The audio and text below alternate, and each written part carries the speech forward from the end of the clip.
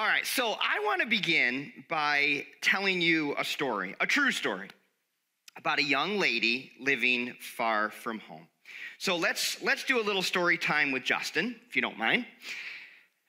Dad and mom for this young lady are both dead, and so she is an orphaned immigrant. And if that's not hard enough, her nationality makes it worse because she comes from a people and a nation that is almost universally despised. Her plight seems kind of hopeless. Now, she has a few things going for her, one of which is that she is beautiful, both inside and out. But who would want to marry and love an orphaned immigrant? And then there's a twist in the story. Something happens. There's a nationwide beauty contest, and the winner gets to marry the king. If it sounds like Cinderella, it's not, because there's a few major differences to the Cinderella story. The first big difference is this: all contestants who enter this national beauty contest permanently become the king's property and part of his harem. They will never have the chance to fall in love, get married, and have a family. Every single contestant becomes property of the king. And when he dies, they get transferred and become the property of the next king. Another big difference to the Cinderella story is the king is very unlike the dashing prince in Cinderella. The king is not a handsome, I don't actually know what he looked like, but he was a jerk. He was drunk most of the time. He made very impulsive decisions, and people couldn't tell him and a toddler apart oftentimes. And for fun, he would conquer weak nations and become their new king. As a dad to girls, this is not a beauty contest I would ever allow my daughters to enter. Any parents with me? Nada, not a chance. And yet, in a story that is still celebrated annually by the people of this ancient young lady, she enters the contest, and her story is recorded in the Bible. It's a story that's loaded with confusing moral dilemmas, and it's a story that never once even includes the name of God. And yet, in this woman's story are divine fingerprints that have been inspiring people and giving hope to people for thousands of years. And today we begin to unpack the story of Esther. So if you would turn in your copy of the scripture to Esther chapter 1. And if you'd use your chair Bible, it's page 408. I'm going to use that as well. So that's the New Living Translation. If you're tapping there in an electronic Bible, you can tap NLT. And if you would like a Bible, maybe you don't have one or yours is hard to understand or old, just take that one home with you. It's our gift to you. If you know someone who needs a Bible, take it and give it to them. But the story of Esther is this confusing yet inspiring story that I personally have been excited for months now to dive into together.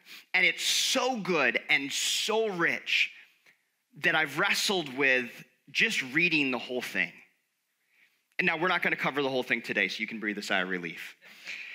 But I don't want to summarize this. I want you to see and hear the richness of the story from this anonymous author who wrote the story in a really intentional way to elicit a response.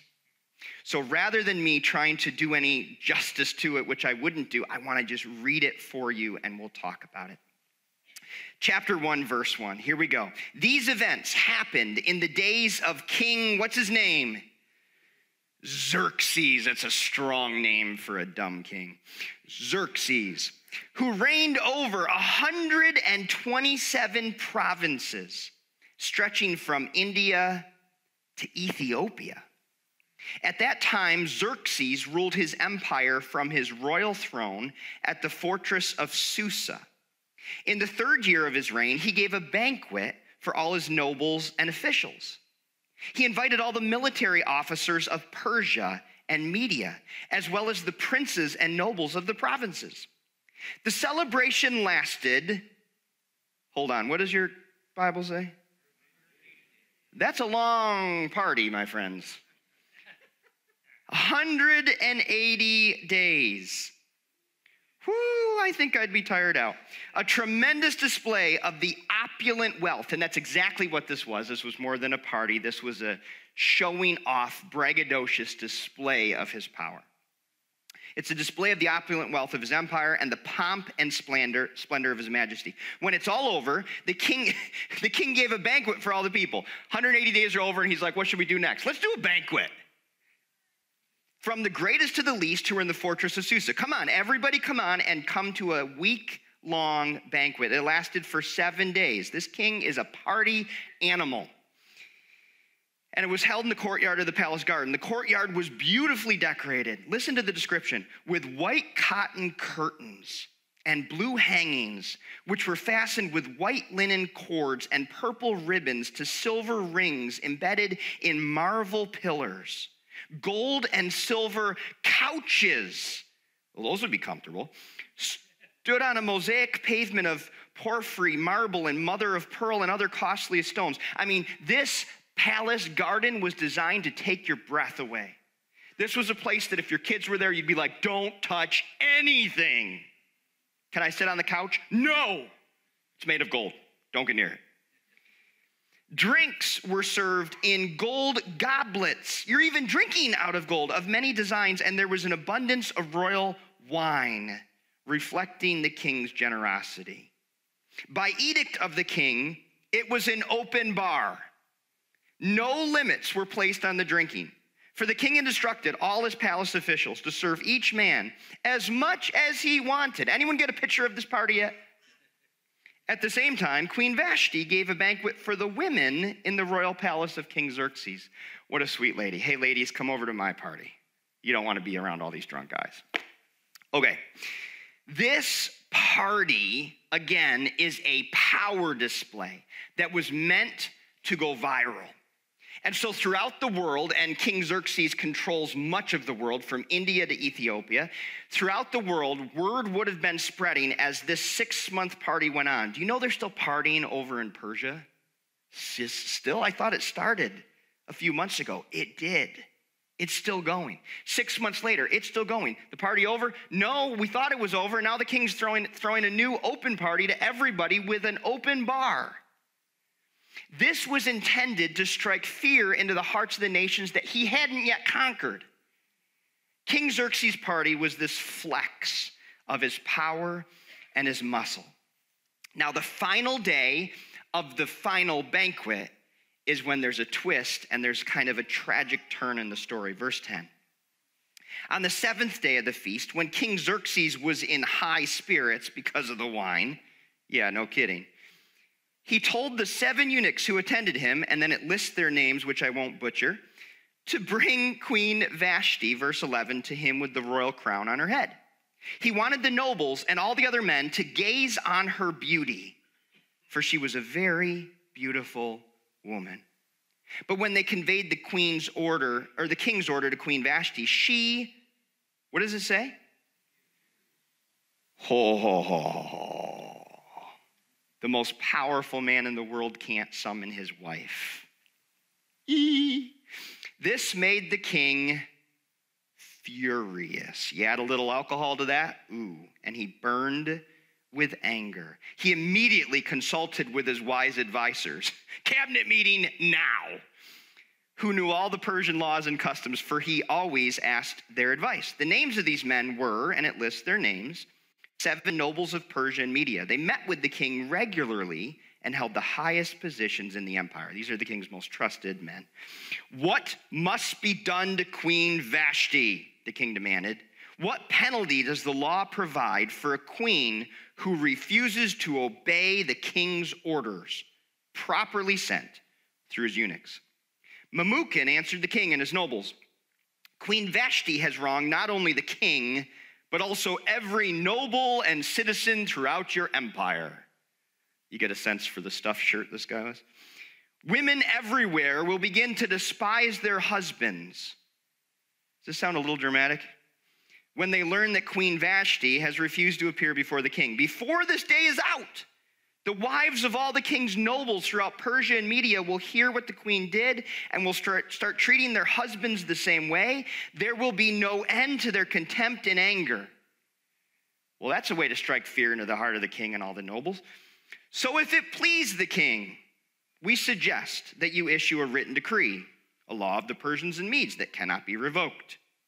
It should order that Queen Vashti be forever banished from the presence of King Xerxes, and that the king should choose another queen more worthy than she. When this decree is published throughout the king's vast empire, husbands everywhere, whatever their rank, will receive proper respect from their wives. The king and his nobles thought this made good sense, so he followed Memucan's counsel.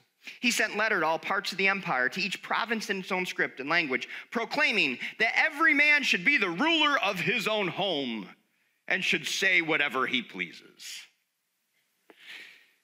Here's a king on a power trip.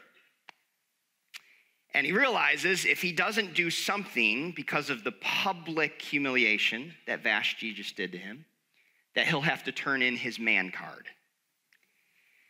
And so he makes this decision, and in arrogance, he adds to the decision. He takes Vashti, his queen, and he banishes her.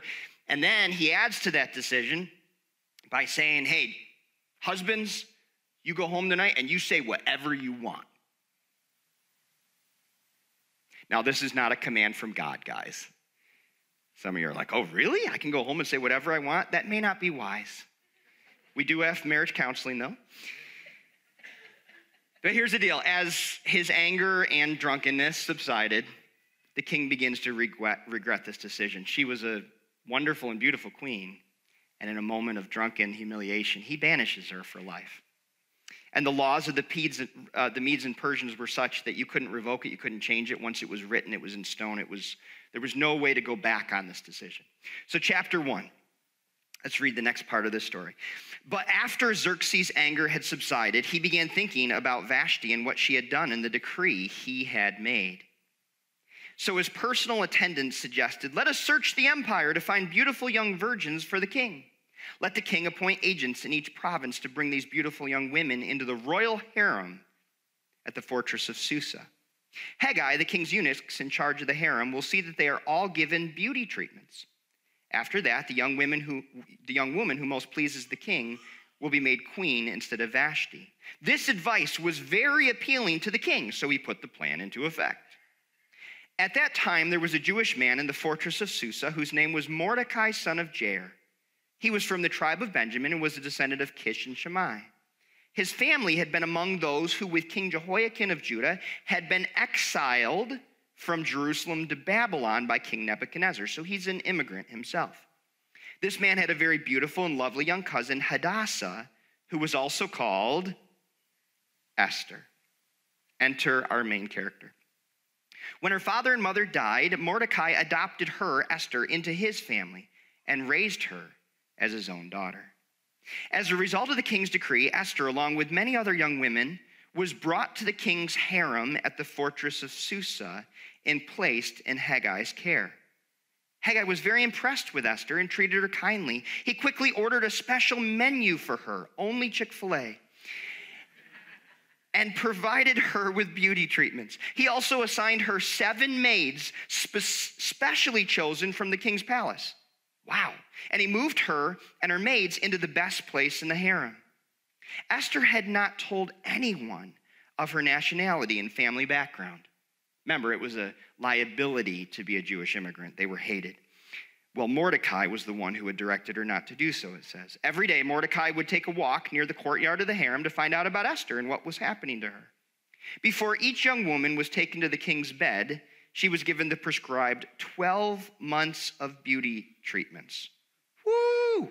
6 months with oil of myrrh, followed by, boy, they'd be oily after 6 months of that, followed by 6 months with special perfumes and ointments. 12 months of beauty prep.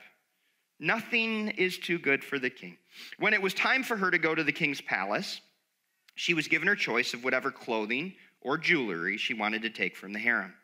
And that evening, the way this contest would work, She would be taken to the king's private rooms, and the next morning she was brought to the second harem where the king's wives lived. And there she would be under the care of Shashgaz, the king's eunuch, in charge of the concubines. She would never go to the king again unless he had especially enjoyed her and requested her by name. Esther was the daughter of Abihail, who was Mordecai's uncle. Mordecai had adopted his younger cousin Esther, as we already saw. When it was Esther's turn to go to the king, she accepted the advice of Hegai, the eunuch in charge of the harem. She asked for nothing except what he suggested, and she was admired by everyone who saw her. Esther was taken to King Xerxes at the royal palace in early winter of the 7th year of his reign.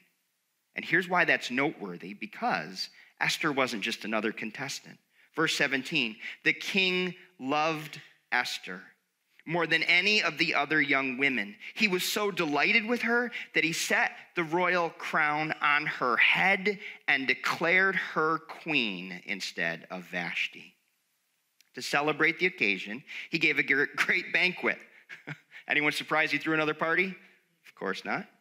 He had another banquet in Esther's honor for all his nobles and officials, declaring a public holiday for the provinces and giving generous gifts to everyone. It was like a new Christmas. And it was the wedding for Esther and Xerxes. Let me break down a few things here. First of all, I want to clarify that this beauty contest, it wasn't optional.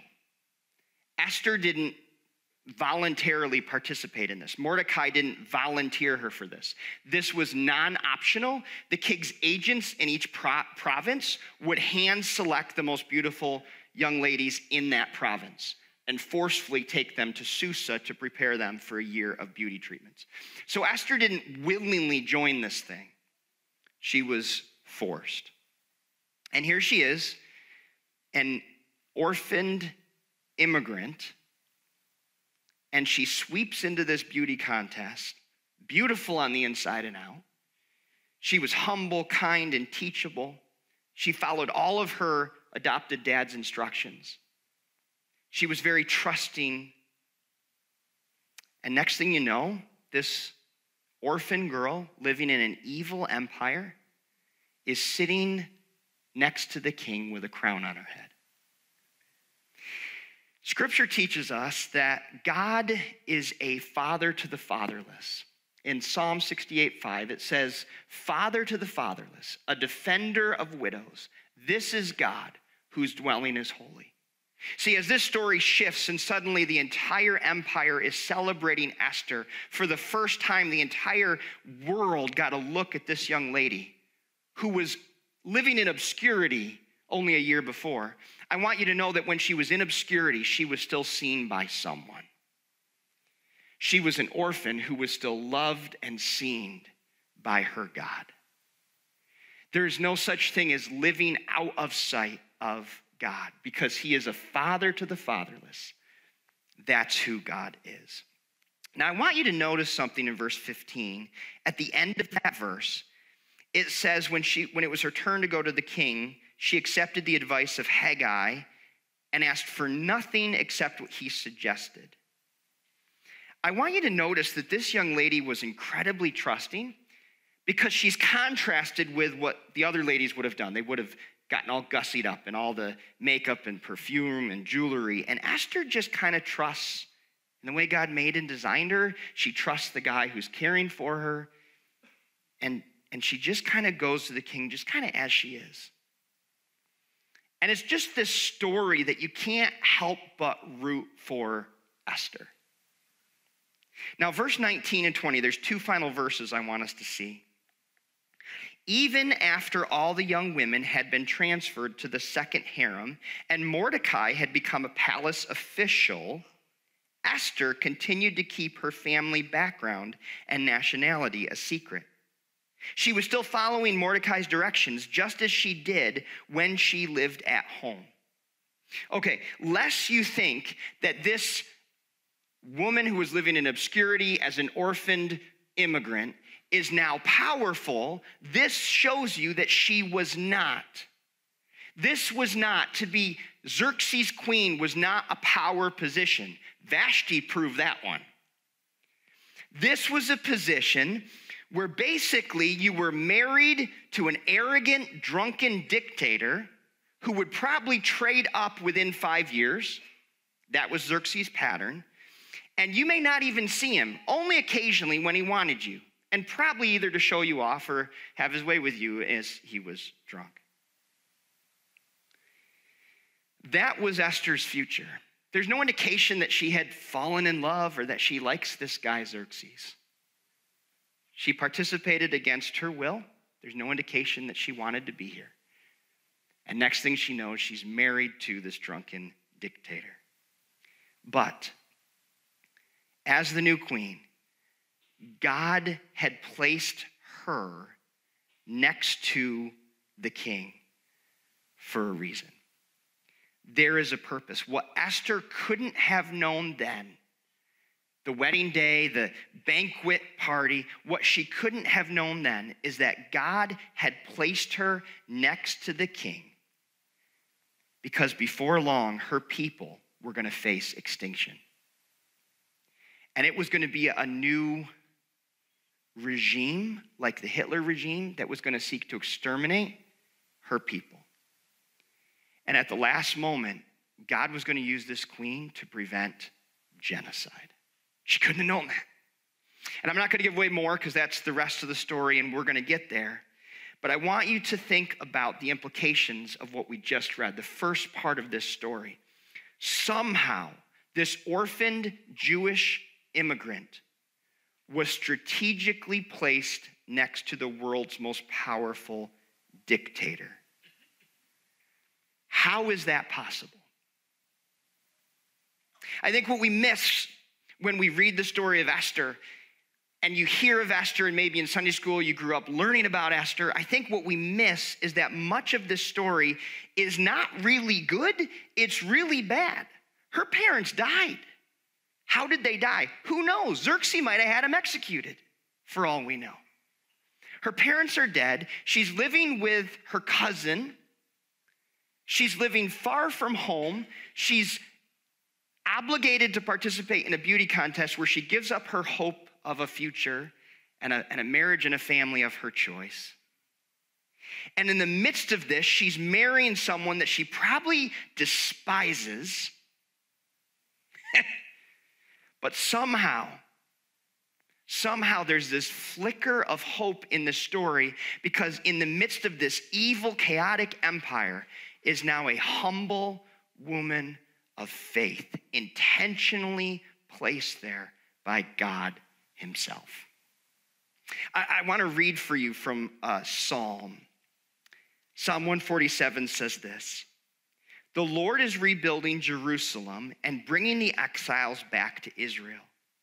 He heals the brokenhearted and bandages their wounds. He counts the stars and calls them all by name. How great is our Lord! His power is absolute. His understanding is beyond comprehension.